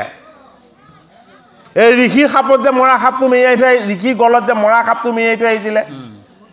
ঘৰত আহি পানী এগিলাচ খাই লৈ হাত মুখ ধুই লৈ তেওঁ যেতিয়া ভাবিলে লগে লগে পৰীক্ষিতে কান্দিবলৈ ল'লে হাই হাই হাই হাই মই আজি কি কাম কৰিলোঁ মই আজি কি কাম কৰিলোঁ মুকুট তোলে চাইছে এই সোণৰ মুকুট তই এটাইতকৈ জগৰীয়া সিংহাসনখনলৈ চাই কৈছে হেৰৌ ভোগৰ বিলাসৰ ৰজাৰ সিংহাসন এই সিংহাসনেই তই মোৰ কাৰণে আটাইতকৈ জগৰীয়া হয়নে বাৰু তাৰ পাছত ৰাজ পোছাক তোলে চাইছে হেৰ' ৰাজ পোছাক, হেৰ' উজ্জ্বল মোৰ এই পোছাক পৰিছে। এই ঋষিৰ গলত মৰা সাপ মেৰুৱা অপবিত্ৰ কামটো যে কৰিছোঁ, তই জগৰীয়া। এনেকৈ প্ৰতিটো বস্তুকে পৰীক্ষিতে দুখ দি দি গৈ আছে, আৰু শেষত দুখ দিলেগে কাক? হেৰ' ঈশ্বৰৰ অংশ জীৱ। তই আহিছিলি কৃষ্ণক ভকতি কৰিবলৈ, তই কি কাম কৰিলি? তই কিয় মায়াবনত মৃগয়া চিকাৰ কৰিবলৈ গৈছিলি? হয়নে? মুকুটটো খুলি জন্মেজয়ক পিন্ধাই দিলে, ৰাজ আৱৰণটো খুলি দলিয়াই পেলাই দিলে। হয়নে? কি কৰিলে? হাত জোৰ কৰি কৃষ্ণ কৃষ্ণ ধ্বনিৰে আত্মভাৱনাত লীন গৈ দেহতে থাকিও গৃহৰ পৰা ওলাই গৈছে। কি অৰ্থ? কলৈ গৈছে? গংগাৰ পাৰলৈ গৈছে। এই দেহটো লৈয়ে যাব লাগিব গংগাৰ পাৰলৈ। কিন্তু দেহত থকা এই যিবিলাক আমাৰ বেয়া বৃত্তি, এই বৃত্তিবিলাকক আমি এৰি থৈ যাব লাগিব। সেইটো কাৰণে পৰীক্ষিত নৃপতি বৈৰাগ্যৰ বনলৈ গ'ল, ভকতিৰ বনলৈ গ'ল। কলৈ গ'ল? গংগাৰ পাৰ পালেগে। সেই গংগা য'ত চৈতন্য কৃষ্ণৰ গুণ যশ আৰু লীলা সুখস্বৰূপ গুৰু ভগৱানে চৈতন্য কৰি দিয়ে। গতিকে আজি এয়া ভকতিৰ বৃন্দাবন। ভগৱান কৃষ্ণই প্ৰত্যেকৰে হৃদয়ত আনন্দৰ নৃত্য কৰিব বিচাৰিছে। কৃষ্ণৰ আনন্দ যদি এই ভাগৱতৰ দশমৰ পাঠ পৰ্যালোচনা শুনি আপোনালোকৰ হৃদয়ত যদি জাগ্ৰত নহয়, তেতিয়াহ'লে ভাগৱতে আমাৰ হৃদয়ত কিয় কৰিব জানো? নকৰিব। হে নাম গোপগণ ৰংগে সংগে ৰংগে, এ ফুৰা ধেনু ৰাখি, অশিৰৰ ভূষণ চাৰু ময়ূৰাৰ পাখি। সকলো তত্ত্বৰ কথা কৈছে। হয়নে? কৃষ্ণৰ শিৰত ময়ূৰৰ পাখি এটা আছে, হয়নে নহয়? এটাইতকৈ ভৰি দুখন দেখিবলৈ বেয়া কি চৰাই? ময়ূৰা চৰাই। এটাইতকৈ চৰণ দুখন দেখিবলৈ ধুনীয়া কাৰ? ফেঁচাৰ। চৰণ দুখন ধুনীয়া কাৰণে বাহন কাক দিছে? লক্ষ্মীক দিছে। বোলে কি? মোৰ চৰণতকৈ সুন্দৰ কি আছে, তুমি সেৱা কৰা। সেইটো কাৰণে ময়ূৰক কি কৰিলে? তুমি মোৰ শিৰত থাকা। বোলে কি? তোমাৰ চৰণ দুখন দেখিবলৈ ধুনীয়া নহয়, বেয়া। বোলে কিয়? শিৰত যদি ময়ূৰৰ পাখি থাকে, হৃদয়ত কৃষ্ণই নৃত্য কৰিব। হৃদয়ত যদি কৃষ্ণ থাকে, কৃষ্ণৰ অৰুণ চৰণ, ৰাতুল চৰণ, হয়নে নহয়? এই চৰণ আমাৰ দৰ্শন হ'ব। সেইটো কাৰণে ময়ূৰ মানে বাসনাহীন ভক্তি, নিষ্কাম ভক্তিৰ আনন্দময় যি তত্ত্ব, এই তত্ত্বৰ নাম হ'ল কৃষ্ণৰ শিৰত উজ্জ্বল হৈ জিলিকি থকা ময়ূৰ পাখি। কামনা থকালৈকে কৃষ্ণ ভক্তি নহয়, হয়নে? সেইটো কাৰণে নিষ্কাম প্ৰেমৰ চৈতন্য স্বৰূপক শিৰত প্ৰকাশ কৰি দেখুৱাই যাবলৈ কি? সন্ত মহন্তসকলক ৰক্ষা কৰিবৰ কাৰণে মই ভাগৱত ৰূপ কৃষ্ণ ৰূপ। বোলে কিয়?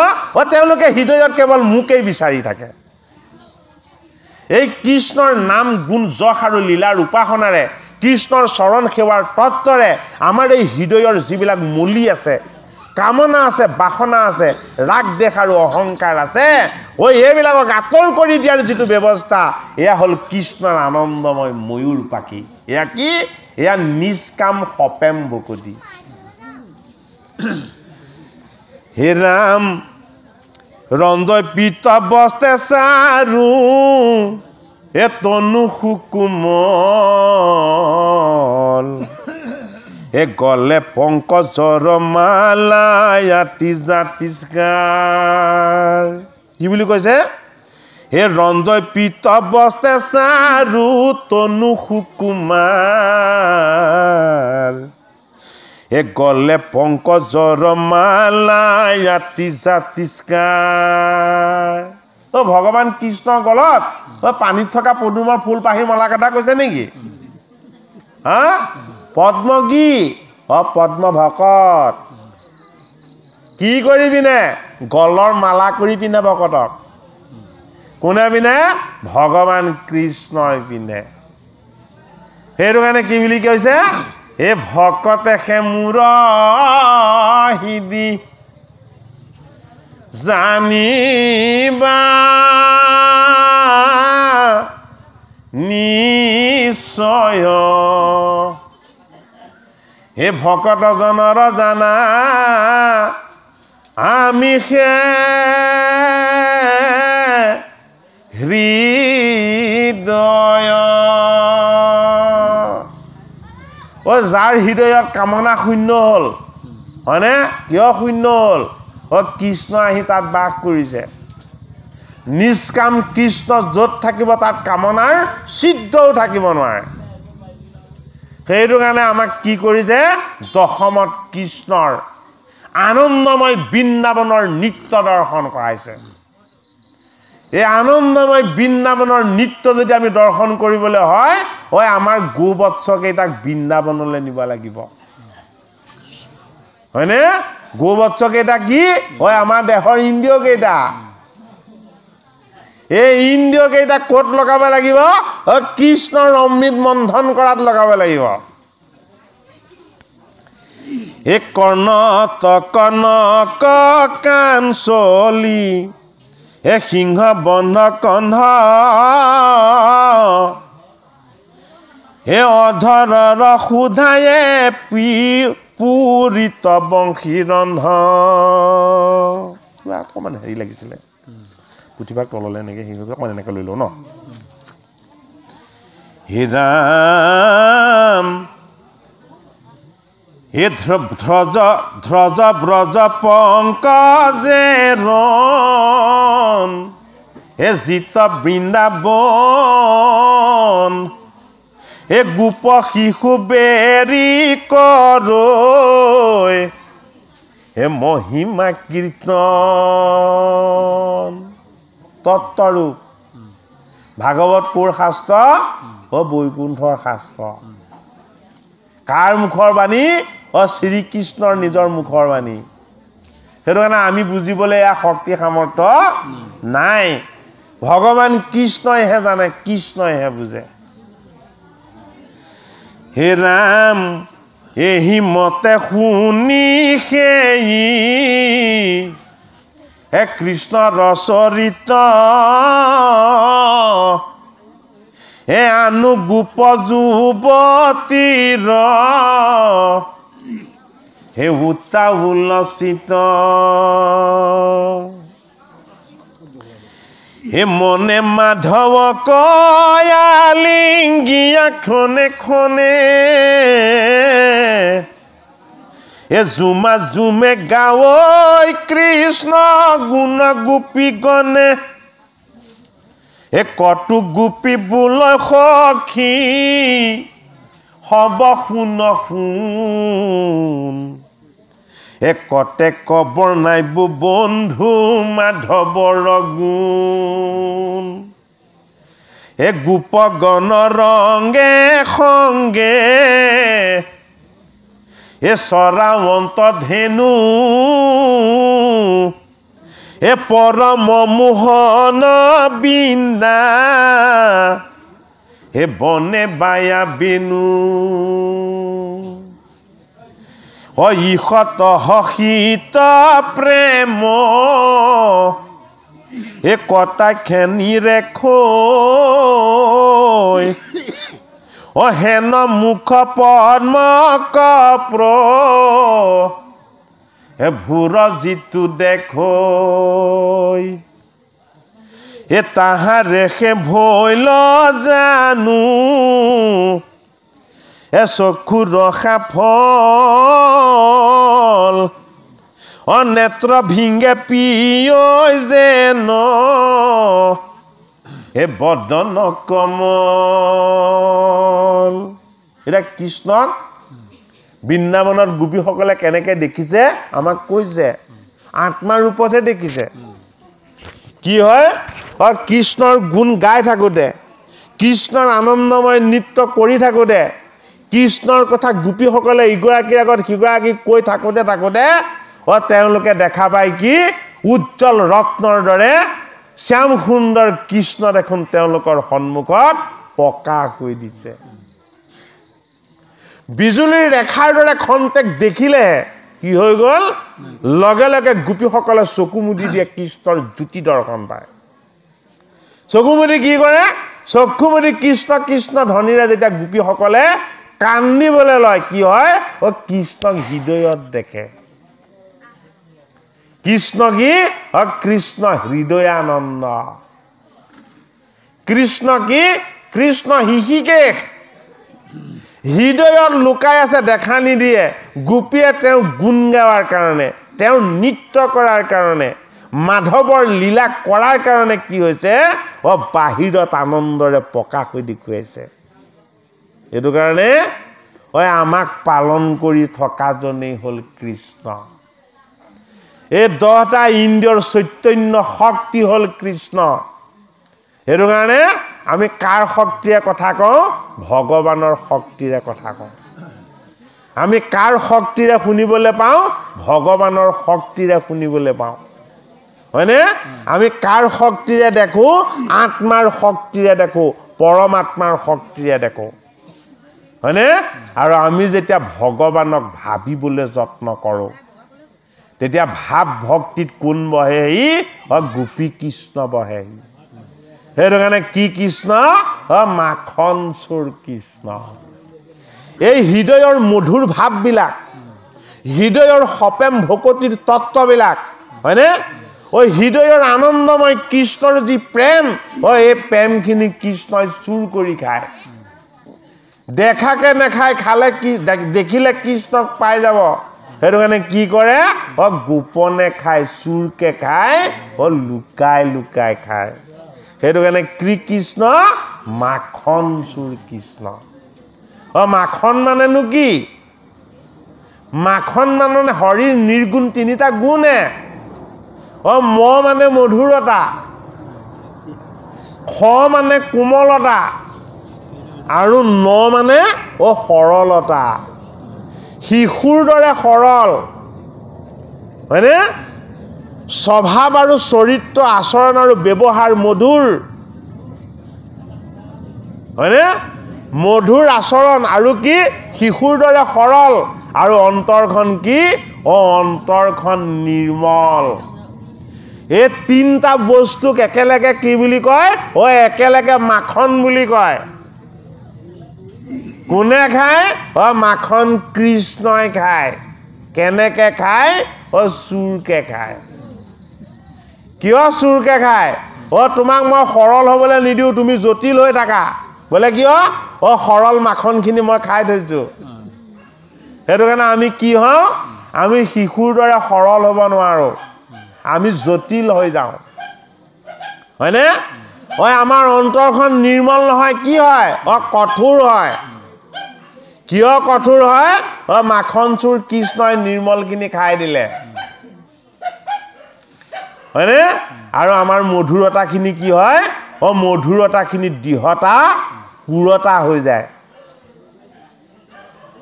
কি কৰে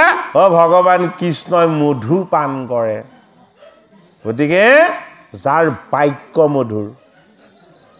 যাৰ চৰিত্ৰ মধুৰ যাৰ ৰূপ মধুৰ যাৰ লীলা মধুৰ যাৰ দৰ্শন মধুৰ এই গোটেইখিনি একেলগে কি এই গোটেইখিনি একেলগে কৃষ্ণ সেইটো কাৰণে তেওঁ কি তেওঁ মধুসূদন সেইটো কাৰণে ভগৱান কৃষ্ণ মধুসূদন এটা বৃন্দাবনৰ গোপীয়ে তত্ত্ব ৰূপত আনন্দ ৰূপত হৃদয় নিৰ্মল কৰিব পাৰিছে সংসাৰৰ কথা পাহৰিছে কৃষ্ণৰ কথা মনলৈ আনিছে হয়নে সেইখন সেই বৃন্দাবনৰ হাবিখন আমাক দেখুৱাইছে কিয় দেখুৱাইছে হৃদয়ৰ বৃন্দাবনত আমি কৃষ্ণক সন্ধান কৰিব নোৱাৰো আমি ক'ত আছো আমি ভৱ গহন বনত আছো এই ভৱ গহন বন আতি মোহ পাশে চন্ন হয়নে কাম কোধ কুত্তা খেদি খায় লিখিছেনে নাই গুৰুজনে লিখিছে। হয়নে বাৰু পলাই যে নেদেখো সন্ধি দিনে দিনে দিহবন্দী গৃহৰ পৰা ওলাবই নোৱাৰো গতিকে ভাগৱতৰ দশমত কৃষ্ণই আমাক এনেকুৱা আনন্দময় লীলা কৰি দেখুৱাই যে ভৱ গহন বনৰ পৰা মই তোমাক মুক্ত কৰি দিম মই তোমাক কলৈ লৈ যাম য'ত মই থাকো য'ত মই নৃত্য কৰো য'ত মোক দৰ্শন পাই গোপীয়ে য'ত মোৰ স্পৰ্শ পাই গোপীয়ে সেই ঠাইলৈ মই তোমাক লৈ যাম এতিয়া কলৈ বৃন্দাবন ৰহস্যমু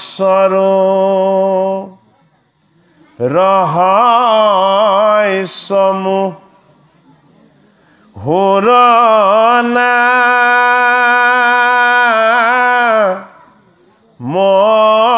কৰ্ম এই হাকে কহয় মহা ভাগৱত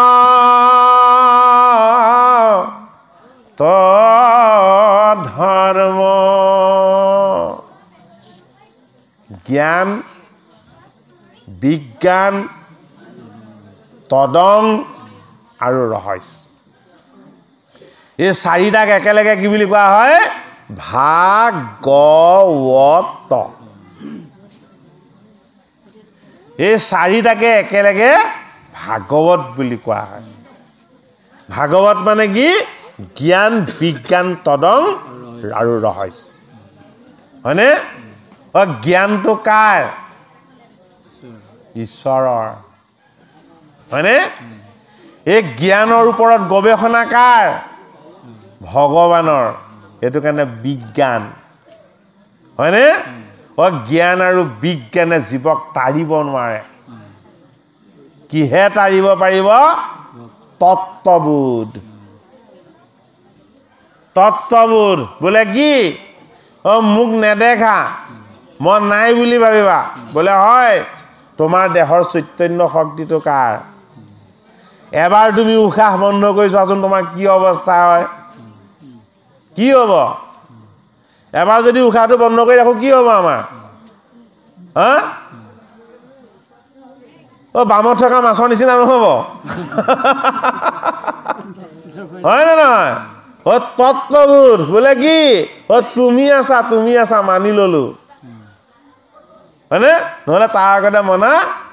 নাছিলো ৰহস্য বোলে কি তুমি আছা কিন্তু নেদেখি তুমি আছা কিন্তু নাজানি জনাৰ ব্যৱস্থা নাই বোলে তুমি কি তোমাক জানি বুজি শেষ কৰিব কোনেও নোৱাৰে সেইটো কাৰণে তুমি কি তুমি ৰহস্য এনে ৰহস্য কি ৰহস্য হ'ল ভগৱানৰ নাম এই ভগৱানৰ নাম গুণ যশ আৰু লীলা এয়া ৰহস্য বোলে কি ভগৱান কৃষ্ণই কৈছে ময়ো নাজানো মোৰ নাম গুণ আৰু যশৰ মহিমা ময়ো নাজানো বোলে কি ব্ৰহ্মাণ্ডৰ উপৰি বাগৰে ব্ৰহ্মাণ্ড ভেদ কৰি গুচি যায় এই আনন্দময় হৰিৰ যি এই ভকুতিৰ বৃন্দাবন আমি হৃদয়ত কি কৰিব লাগিব ৰচনা কৰিব লাগিব যদি হৃদয়ত কাম থাকে হৃদয়ত ক্ৰোধ থাকে হৃদয়ত অহংকাৰ থাকে দম্ভ দেশ আদি ভাৱবিলাক যদি আমাৰ হৃদয়ত থাকে কংসৰ কাৰাগাৰত বসুদেৱ দৈৱকী শিকলি লগাই বান্ধি থৈছে সেই শিকলি তেওঁলোকৰ তাত লগোৱা নাই আমাৰ সৎবৃত্তিবিলাক বসুদেৱ আমি শিকলি লগাই বান্ধি থৈছো আমাৰ দয়া ক্ষমা প্ৰেম ভক্তি ইয়াৰ দৈৱকী ৰূপী দৈবিক গুণ এইবিলাকক আমি বন্দী কৰি থৈছো আমি কাক প্ৰকাশ হ'বলৈ দিছো কালকেতু আৰু কংসৰাইক নৃত্য কৰিবলৈ দিছো লগবিলাক কি কৰি লৈছো সংগবিলাক কৰি লৈছো পুতনা চক্ৰবাত অগাসুৰ বকাসুৰ হয় নে নহয় কেশৱে লীলা কৰি দেখুৱাইছে বোলে কি মই মোৰ পিতৃ মাতৃক কাৰাগাৰত বন্দী কৰি থৈছো এইজন আনন্দময় কৃষ্ণ ধৰাধামলৈ আহিছে তত্ত্ব ৰূপত বোলে কি পিতৃৰ বন্ধন মই খুলি দিম মাতৃৰ বন্ধন মই মুক্ত কৰি দিম বোলে সেয়াই নহয় বোলে কি এই সমস্যাৰ যমুনা মই পাৰ হৈ দিম সেইটো কাৰণে যমুনাখন কি ভৱজল এ মায়াৰ যমুনা নামটো কি আছিলে যমুনাৰ আগতে নামটো জমি আছিলে এ জমিয়ে যেতিয়া কৃষ্ণৰ চৰণৰ স্পৰ্শ পাই গ'ল যমুনা হৈ গ'ল এই যমুনাৰ জল বৃন্দাবনৰ গোপীয়ে স্পৰ্শ কৰি যেতিয়া কৃষ্ণ কৃষ্ণ নাম স্মৰণ কৰিছিলে তেতিয়া যমুনাৰ নাম হৈছিলে কালিন্দী তত্ত্ব হয়নে জমি আছিলে জমৰ ভগ্নী আছিলে জম কি জম আমাৰ আয়ু ৰেখা এই আয়ু ৰেখা দলতে এই আমাৰ দেহটো মায়া হৈ ভৱ জল হৈ জমি হৈ প্ৰকৃতি হৈ আছে এই দেহ ৰূপী জমিক কি দিব লাগিব কৃষ্ণৰ চৰণ নাম গুণ যশ দিলা এইবিলাকৰ স্পৰ্শ দিব লাগিব তেতিয়া কি হ'ব বসুদেৱে দেখিলন্ত অদ্ভুত বালক কোনেও দেখা নাই কোনে দেখিছে কেৱল বসুদেৱে দেখিছে বসুদেৱে দেখিছে তাৰ পাছত স্তুতি কৰিছে তাৰ আগতে আহি স্তুতি কৰিলে কোনে ব্ৰহ্মা শিৱ নাৰদ ইন্দ্ৰ বায়ু এইসকলে কি কৰিলে এইসকলে তাৰ আগতে আহি স্তুতি কৰিছে কিয় সেইবিলাক তেওঁক উপাসনা কৰে আমাক বুজাইছে হয়নে নহয় এই তত্ত্ব ৰূপত ভগৱান কৃষ্ণই আমাক বুজাইছে ভগৱান কৃষ্ণক স্তুতি কৰিছিলে ব্ৰহ্মাই স্তুতি কৰিছিলে নাৰদে স্তুতি কৰিছিলে ইন্দ্ৰই স্তুতি কৰিছিলে লক্ষ্মীয়ে হয়নে আৰু স্তুতি কৰিছিলে কোনে কৈলাশপতি বৈষ্ণৱ শিৱাই পাঁচজন দেৱতাই যে মোক স্তুতি কৰিলা বোলে হয় মই তোমালোকৰ স্তুতিৰ এতিয়া ফল কি দিম জানা বোলে কি মোৰ চৰণৰ পঞ্চচিহ্ন তোমালোক এইটো কাৰণে বৃন্দাবনৰ মাজত গোপীয়ে এতিয়া কি দেখিছে ধ্ৰজ ব্ৰজ জব অংকুশ পদ্ম এই পাঁচটা চিহ্ন কৃষ্ণই চৰণত ধাৰণ কৰি দিলে সেইটো কাৰণে কৃষ্ণই গলৰ মণি কৰি পিন্ধিব যদি ভকতে তেওঁৰ গুণগান কৰে যদি ভকতে ভক্তি ভাৱেৰে নিষ্কাম ভাৱেৰে ভগৱান কৃষ্ণৰ যদি উপাসনা কৰে ভগৱান কৃষ্ণৰ গলত কি আছে কৌস্তভ আছে এই কৌস্তৱেই হ'ল সমস্ত জীৱৰ আত্মা ভগৱান কৃষ্ণৰ নাম কি কৃষ্ণৰ নাম হ'ল পৰমাত্মাৰ পৰম তত্ত্ব এইটো কাৰণে নাম গুণ যদি চৈতন্য ৰূপত প্ৰকাশ যদি হয় এয়াই কৃষ্ণৰ প্ৰকাশ ভাগৱতৰ দশম স্কন্ধ আমাক কৃষ্ণ প্ৰাপ্তিৰ আনন্দ দিব বিচাৰিছে হে ৰাম কত গোপী বোল সখী সব শুন শুন কতে কব নাইবো বন্ধু মাধৱৰ গুণ